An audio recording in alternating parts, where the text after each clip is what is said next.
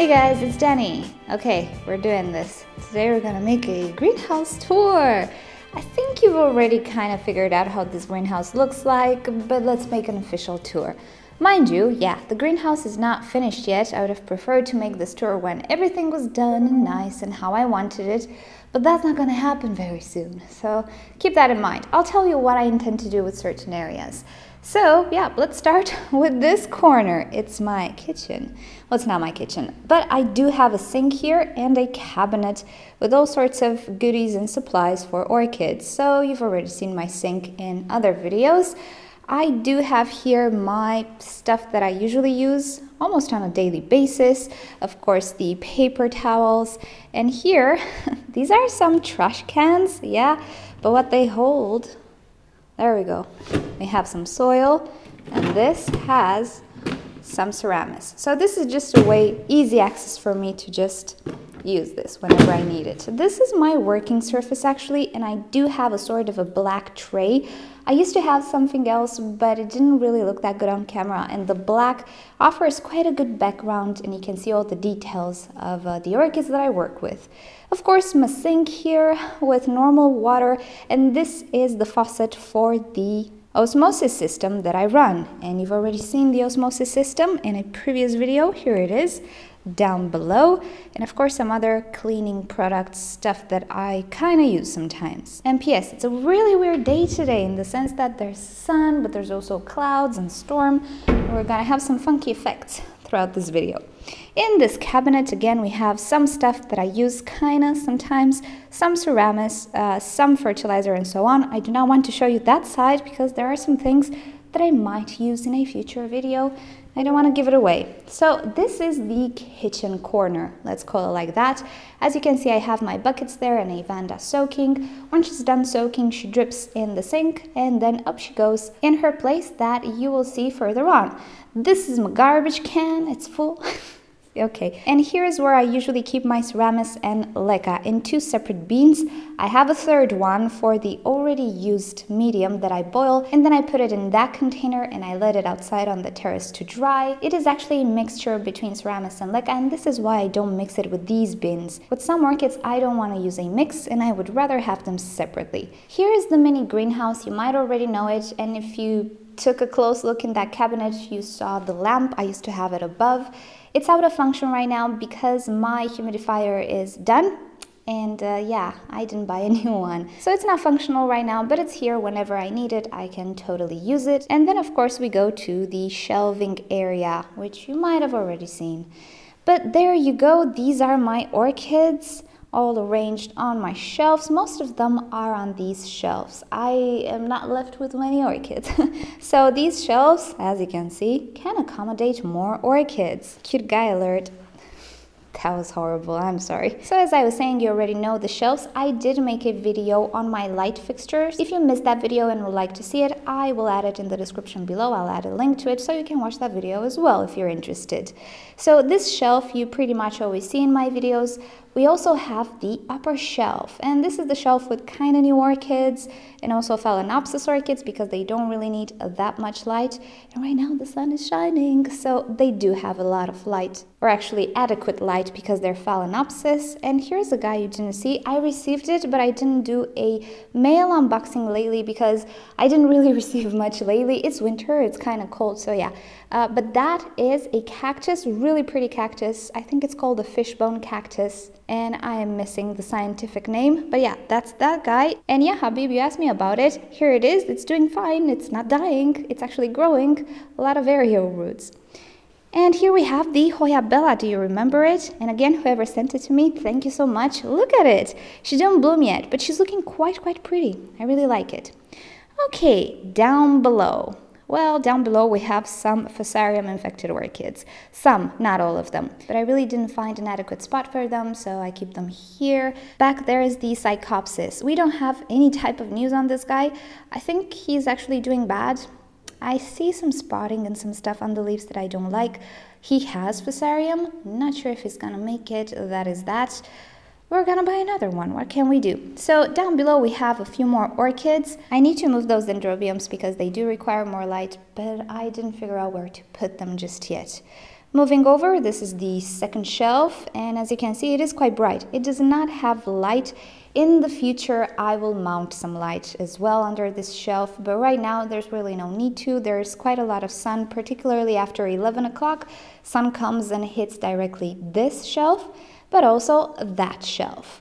And I have here, for now, the Phalaenopsis species. They do seem to enjoy a little bit more light than the hybrids. They're always done better in higher amounts of light for me. That's why I put them there. But as you can see, I do not have much Cattleyas on this shelf. And this is because they're all there. And up above, you can see we have the Angraecums and other kind of highlight plants. We have the Vanilla in the back there. Let me just show you how big she is now. Yay, she's climbing. Pretty soon she's gonna run out of the rod. What can we do? The big Angraecum is there, the smaller Angraecum is here, the Catasetum orchids are all here, we have the pendant Dendrobium, the Anosmum, doing quite well here. I'm still wondering if I should put it outside, I'm not sure, he's still growing, that's why I keep it here in the warmer weather, because he's not done growing. What are you doing? So yeah, this is what's on this shelf. Here's the Hoya australis, by the way. She's doing fine, but as you can see, she's red only when new leaves are forming, and as they grow, they do change color. They take these pretty colors. It's a shame that it's not pink, but it's okay. Down there we have the lower light orchids, although it's pretty bright at the moment. We have the Moltoniopsis. This will be a place for low light, cool growing orchids. It's quite cool because as you can see, my floor has tiles. It's always kind of cool. And of course, there's not a lot of light. I do have some artificial light here as well, but nothing Cattleya-like or anything. So this will be a place for Moltoniopsis, cool growers, low light growers, and so on. And of course, you know my IKEA stand. And as you can see, my Hoyas have wrapped around it quite nicely. I still need to direct them here and there, but they're doing their thing. So bright. They're growing like I expected them to grow, and they're doing quite fine. Okay, on this side, we have the Cymbidiums. Right now, I will keep them in the greenhouse until springtime, and when temperatures are pretty high, I will probably move them outside, and probably they will be grown outside. Even if it's hot, even if it's cold, I think they're gonna do okay. So they're probably not gonna live in the greenhouse, but this year, they will stay here. Up above, we have another shelf. And as you can see, pretty bright shelf. We have all sorts of Cattleyas here. We have Brassavolas. We do have another Dendrobium Phalaenopsis, and I will move the other Dendrobiums here as well to enjoy the sunshine. And as the sun goes into the sky, it will light up a lot of this shelf. And pretty much this is the brightest corner of my greenhouse.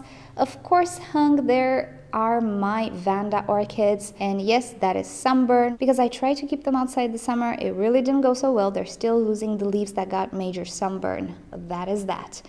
And up above, of course, we have my AC, which works on hot right now because it's kind of cold, but in the summertime it keeps my greenhouse pretty cool. It is actually doing a good job, so I'm happy. Okay, further on, this is the Phalaenopsis corner, because Phalaenopsis, yet again, don't need a lot of light. So here they do not receive direct sunshine, but this is a western window. In the summertime, they do get direct sunshine, but in the afternoon, so that's fine. Right now, they kind of get bright light, indirect light. It doesn't appear that way on camera, but it is quite bright. All of my greenhouse is really bright right now. And underneath them, we have a couch. So yeah, I have a couch in my greenhouse. Next to it, we have, I don't know where to put these right now. I need to find some room in the cabinets. I don't know, I might add some cabinets there. I'm not sure. But anyway, this is my couch. I sit here, I have my coffee, and usually on the table there is some coffee. But today I was kind of thirsty. No problem, another cup of coffee will reappear on that table today, probably. And this table was actually made, and it has wheels. I can move it around. And yeah, usually I do my laptop stuff, work stuff. I check orchids for mites on this table and so on. Just a little place for me to sit and have direct view on this shelf. And that's about it. There we have the door. The floor, as you can see, is made out of tiles, and I was pondering to put something else, maybe something green on the floor. But then again, this is so easy to swipe and mop. I think I'm just gonna keep it, I don't know. And that's it.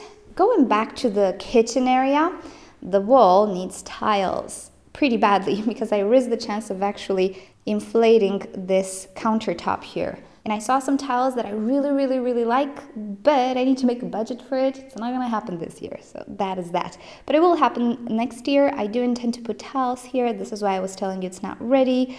As you can see, the buckets are hiding something that's not finished there. It's not finished, but there we go. Oh, I forgot to mention the windows. I have windows. So the window in the back there opens. I never open it because I don't really need it, but this window opens. Let's get closer to it. So in summertime, usually I open this window. I have a net, and I also open a window near the door that has a net as well. There are 2 windows there that I open, and this is how I get my draft in the summertime. In the wintertime, I don't open them that much. Today is kind of sunny, so I will open them, but the ventilation is really only up to the AC to provide, and it does a decent job. I cannot complain. Also, I will work on some lighting under the shelves here, not for orchids, but for ambience. I had an LED strip, it fell. I need to glue it somehow. So yeah, that's pretty much it, I think. You know the IKEA stands, this is where I soak the 2 little vandas that I just ordered. We have the Hoyas growing in pots and climbing on the IKEA stand. And also, oh, you remember these guys? Yeah, they're the cactus seedlings. I need to find a place for them where it's sunny. They don't usually sit here, they usually sit on the other side, but yeah, we'll move them. I just cleaned the greenhouse. And that is about it on my greenhouse. And as you can see, this is not a proper greenhouse. I have walls, so I cannot hose everything. I have a roof. You might not know the roof. It has lights, spotlights. So yet again, light does not come from above.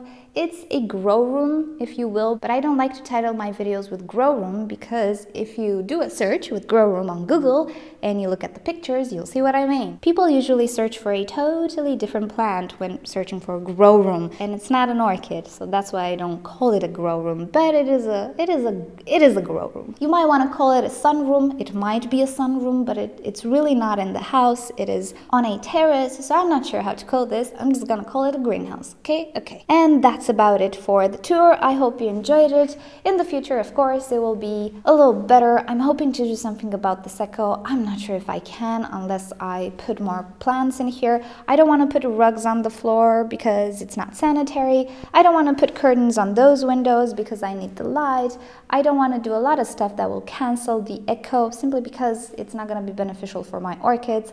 So I don't know. I hope we can live with it. But I guess if I add more plants and more orchids, the echo will not be so strong. There we go, that's the solution, buy more plants.